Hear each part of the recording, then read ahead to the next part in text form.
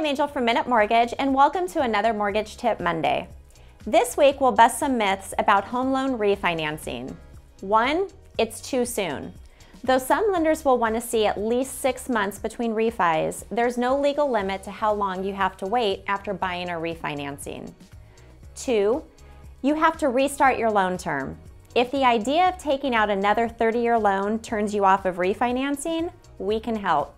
Minute Mortgage can assist your refinance on a term that fits your needs. 3, a lower payment is the only goal. Not everyone needs a lower payment, whether you do a cash out or a refinance. To a shorter term with a lower rate, a similar or even higher monthly payment can help you reach your goals.